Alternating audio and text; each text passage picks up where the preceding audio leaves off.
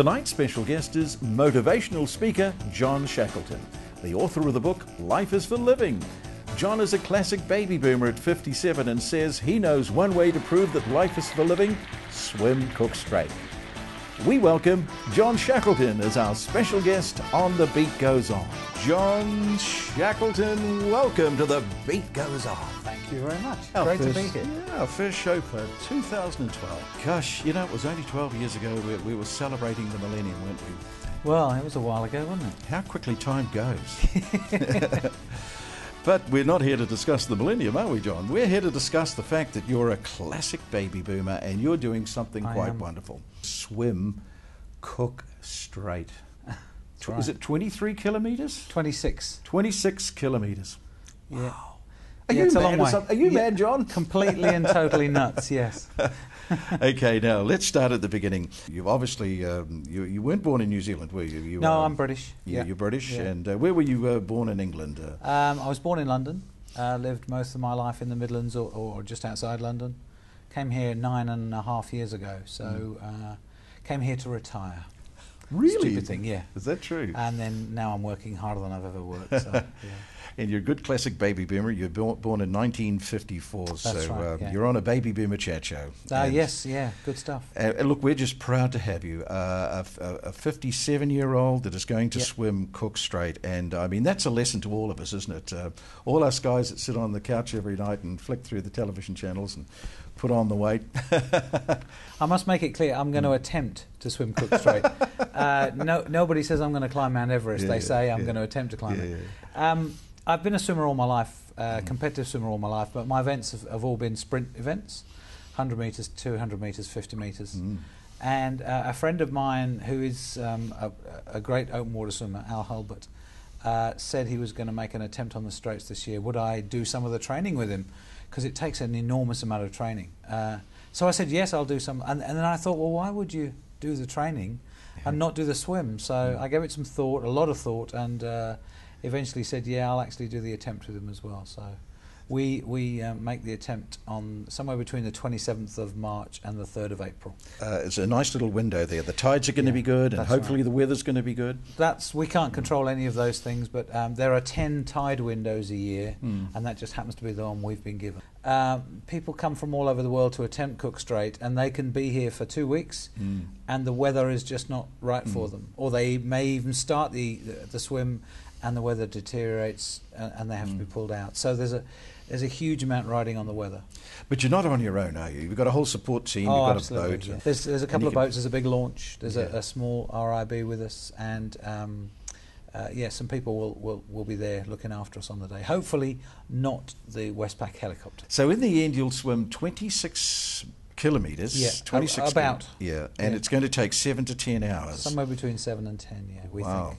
And you can stop along the way? You have a refreshment stop? We stop every half an hour for something to eat and something to drink, because I think you'd probably die if you didn't do that. You can imagine how boring it's going to be, 7 hours stopping every 14 half-hour swims. It's with a 30-second break in between. It's not exactly 30-second break? Yeah, as little as possible. Now, you've done the training, haven't you? You've done the training. So tell us about the training regime. What have you been doing? For the last, for the last 8 months, we've been swimming up to 50 kilometres a week, which is 10, 12, 14 hours a week in the pool and maybe 2 or 3 hours in the sea. Massive amounts of... This was why I had to think about the idea before I said yes, because the commitment is just huge. I'm trying to do that and run a business, and I have 2 young children at the same time, so trying to fit that amount in is enormous. Is this the fittest you've ever been? Yeah, without doubt. You're really feeling good? I've been to World Championships, World Masters Championships for the sprint events, but I've never been as fit as I am right now. I'm not very fast, but I can swim forever at the moment. Now, the other hazards, of course, let's look at the hazards. They say that 1 in every 6 swimmer gets a visit by a shark. Yeah, that's the statistic. I'm not sure whether we would actually see that. Yeah. But Philip Rush, who takes us across, Philip Rush he's the guru of open water swimming in New Zealand. He will be able to see around us, and apparently statistics say that 1 in 6 swimmers gets a visit. Apparently they're just curious. I'm going to have a little arrow painted on my chest which says, He's much tastier than me. What about the cold? Tell us about the cold. It's the day you do the swim. Are you going to do the Gerard Smith trick and put your toe in the water and go, ooh? Or are you going to dive straight in? No, I'd say the best way is to get in quickly. It is cold, but the best way is to go in quickly. It's still only at about 15 or 16 degrees. We did a big race in Taupo, in Lake Taupo quite recently, and that was at 18 degrees. And I've swum in 17 and 18, so I know I can survive that quite easily. In fact, you don't get cold at that.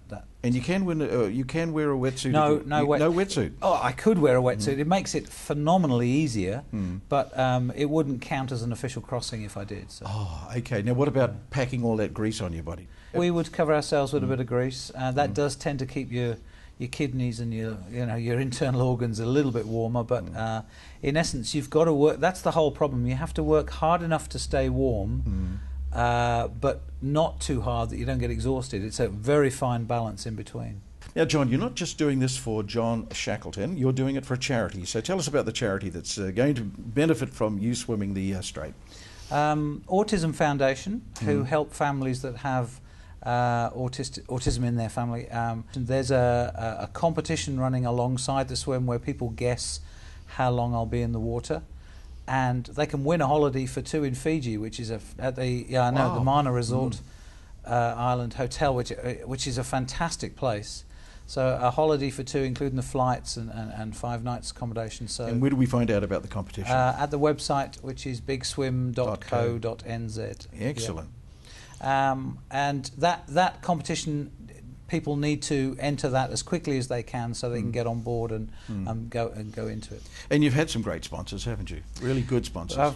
A couple of people have been very, very helpful in helping us do all of this. Jones Lang LaSalle, which is a wonderful real estate company that are one of my clients, have been very helpful in helping to absorb some of the costs. That it costs a lot of money to do this swim because of all the support and stuff that goes on. And also Turners and Growers are helping us as well. So yes, fantastic work by those sponsors too. We'll just change the subject a slight bit here, because you are a personal motivator, aren't you? And you have a company called johnshackleton.com. My background is sports psychology, so I understand about how we motivate ourselves. And the presentations I give in the corporate world are all about how a manager works with their team to get them motivated, or how an individual motivates themselves. So I understand the theory of motivation. I think one of the challenges with all of this is once I was committed to doing it, I don't think motivation is the problem. I think it's overcoming fear that's the major problem. And it doesn't matter how much motivation you've got. If the fear's too big, you just won't do anything. Now, John, what we have here is Life is for Living, and really it's a wonderful, well, is it a booklet or a book? It's a book. Yeah, it's a best-selling book, actually. By John Shackleton? Yep, it's sold over 12,000 copies, which is good. Wonderful. I actually wrote it for the baby boomers, funnily enough. Yeah. I was sick to death of people saying to me, well, it's all right for you, John, you're fit and healthy, but I'm a bit older now, so I need to slow down. So you get fat at the supermarket? Absolutely. You do, because it's the choices you make in the food that you buy that make you get fat. That's one chapter I'm going to be reading with great interest. My favourite chapter in there is, the title of it is The Quick and Easy Way to Health and Fitness. Yeah. And there's only one sentence in the whole chapter. It says, there isn't one, stop looking for it. Well, look, we've got 5 of these. We've got 5 of these to give away. And we need a question, John. I have built a website specifically about the swim. Yes. So I'd like to know from people, what would that website be? What's the title of that website? It has all the information, has a competition on there. We need a clue, John. How about giving us a title? A clue might be www.bigswim.co.nz. That's a clue. There's the clue. All you have to do is email Gerard at The Beat Goes On, and in the subject line put bigswim.co.nz. Also, please have a look at the website and find out what John is doing. And we'll pick 5. And 5 lucky viewers will win Life is for Living. Good on you, John. We're Thank proud of you. You're a baby boomer, and this is what the whole show was about, was to let New Zealand know that whether you've got a mountain to climb, a CD to make, a book to write, or a strait to cross, baby boomers are in there doing it. So, John, we're going to see you when you come back, and tell us all about how. I will do, promise.